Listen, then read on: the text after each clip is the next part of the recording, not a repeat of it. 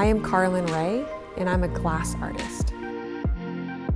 I created the sculpture at Stanley Korshak, which I titled Rhapsody, meaning ecstatic expression of feeling. This is Korshak DNA. Values, community, quality, creativity.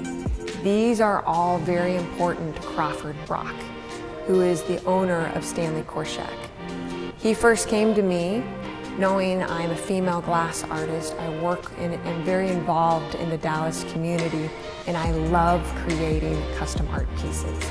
He had this desire to transform the lobby of Stanley Korshak, and we started by having the Korshak family come over to the studio, hand pick out all of these bright, happy colors.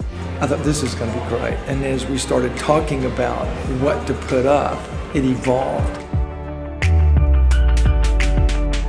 There are 600 hand-pulled pieces of glass that I have bound together with stainless steel wire that create these two frames made out of stainless steel, welded together, that I hand bent.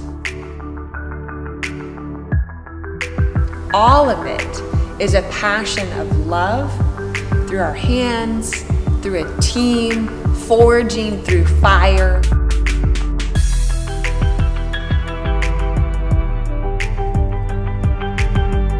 Weighs 500 pounds.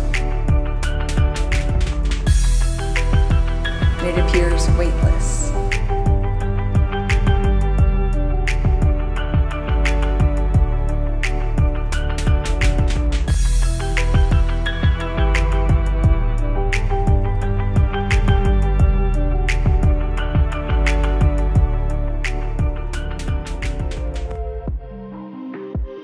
I actually saw something that had this DNA model, and I was curious about it, thinking, wow, that's Korshak. It's kind of represents the Korshak DNA. And it's so fun to tell people about the whole process of the work coming together and the whole involvement of kind of the team working with Carlyn on what was kind of the vision, and how Carlyn took that upon herself to really dive into what was going to work best in this space, and the dimension, and how was it going to work with the natural light, and working with Crawford's idea of having lots of color, and sort of the structure being a little bit of the DNA, because we're a family here at Stanley Korshak. It's our customers, it's that we're a family business, it's the relationship we have with all our vendors.